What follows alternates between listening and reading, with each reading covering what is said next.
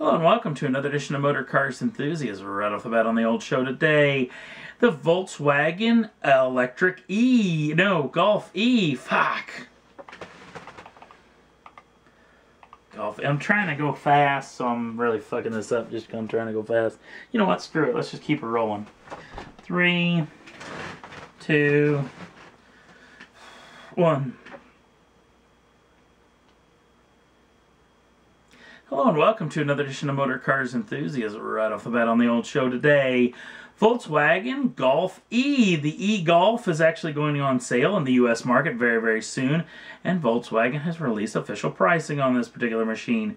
It will come in at $35,445 US dollars, which does put it the most expensive EV inside of its little segment of automobiles. That's more expensive than the Focus EV from Ford, also the Chevrolet Volt, and not to mention the Nissan Leaf. But in the U.S. market, the Volkswagen Group is kind of looked on as somewhat of a higher-end brand, so this may work out right into Volkswagen's favor. It's going to be very interesting to see how well it sells against its counterparts. Maserati, there's apparently some rumors floating about that the Alfieri concept is going to be coming into production. We've talked about that in the past, but the folks over at Auto Express apparently have got some inside information about this particular machine.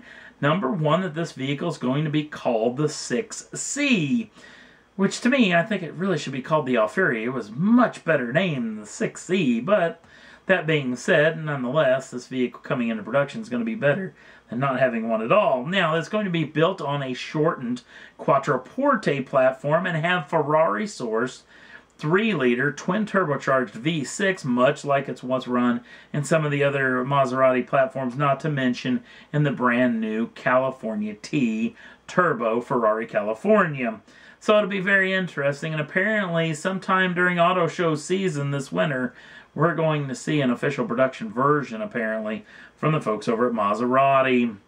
Next up on the list, Infiniti's getting very, very close to releasing this brand new Q50 Eau Rouge, which much talked about on this particular program, mainly because this is basically a 4-door GTR. It has the 3.8-liter twin-turbocharged V6 out of the GTR with the transmission, with the all-wheel drive platform. It is a pretty serious piece of kit, and we've seen it in tons of stuff, especially just recently was actually run at the Spa-Francorchamps circuit, the actual circuit where this vehicle gets its namesake, and it was actually run between an American male, also a Japanese lady, and the Sebastian Vettel, who is 4-time world champion in the Infiniti Red Bull Grand Prix team. Now, this particular vehicle is going to have to jump through some hoops, especially because of the Eau Rouge name, which has to be trademarked here in the U.S. for a name of an automobile.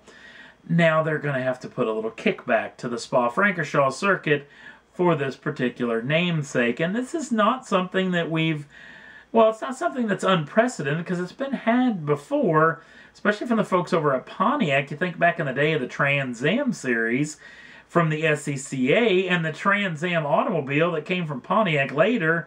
Yes, Pontiac had to kick back, or General Motors had to give a little money back for every Trans Am that was sold to the S.p.A. So this is not unheard of, but it really would be interesting to hear just what Spa-Francorchamps may get for the namesake of this vehicle, especially because they're not going to build a whole bunch of these things, so we'll hopefully find out something soon. Next up on the list, an interesting little situation that's going on here in the U.S. Hatchbacks that are never sold well apparently now are selling really well, especially the high-end version ones, the ST versions of the Focus, and this being the Fiesta. These vehicles are selling very, very well here in the U.S. market. The Fiesta ST, well, maybe we don't get this 3-door version like they get in Europe, but the 4-door version has been selling out in just 30 days of it actually hitting the floor. Only 30 days supply for Ford to keep an ST Fiesta on the lot. Now, when it goes to its bigger brother, the Focus ST, this vehicle's only sitting on the lot for 15 days. Only 15 days of supply for this particular machine. So Ford is going to ramp up production to try to keep up with demand. Yes, they're going to make them just as fast as they can sell them, which is a pretty good deal indeed. Now, sticking with the Focus and its real high-end version, the RS, that has been seen pounding around the Nordschleife Loop Nürburgring circuit in Germany. More rumors coming out that we early reported that it was going to have somewhere around 330 horsepower. Hearing more rumors that it may have a lot closer to 350 brake horsepower. Not to mention torque vectoring, the actual action where it actually speeds up the outside wheel going through corners to actually make the handling that much better, which is very intriguing. First time I've ever heard of it actually going on in a front-wheel drive automobile, even though it may have happened before other than that. But very interesting situation. Can't wait to hear more about the RS, especially that underneath this one Ford umbrella, apparently there's nothing holding back that RS coming to U.S. shores.